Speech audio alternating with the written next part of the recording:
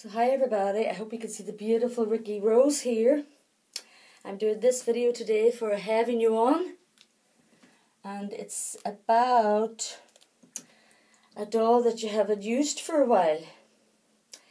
As you all know, Ricki Rose, I couldn't handle her at all, but I'm so glad now we decided to keep her. My granddaughter adores her, and I managed to get her all changed and sorted today. We just took all her hair down, put the wee hairband in there, which I don't think you can see.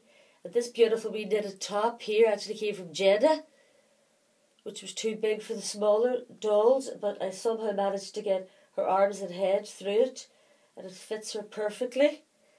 And I'm really hoping now to get a stand for her because I'm terrified to use her at all. We had an absolutely horrible accident last night when I was trying to get her ready for this video. Her stomach here came apart, and me and my husband it took us over 3 hours to get her back together again, and I was absolutely petrified. So here she is. I've set her up on top of the chair, and I will very, very gently afterwards be sitting her down again and putting the rocker aside, and I'll be back to do another video then, Sunday best. And there's also another thing I want to do today for Miss Serenity Smith, and that will be the appreciation video.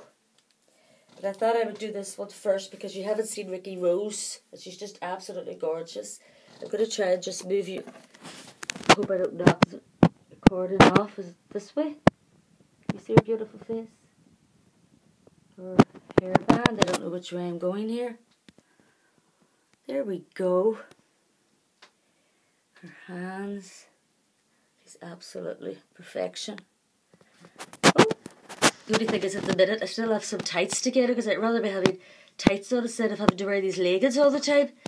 Because I didn't realise when I ordered her that her knees would only come to here. You know, this is soft here, so you sort of have to keep it covered all the time.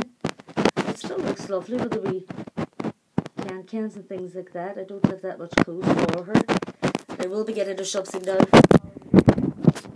Hopefully she'll be in a stand by then.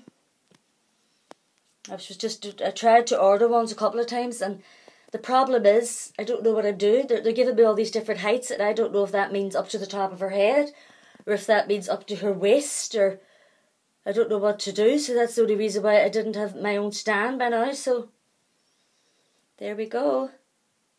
The beautiful Ricki Rose. And that's the tag for Havinguon. You've got to use one of your reboards or silicones that we haven't seen for a while. Say bye, Ricki Rose.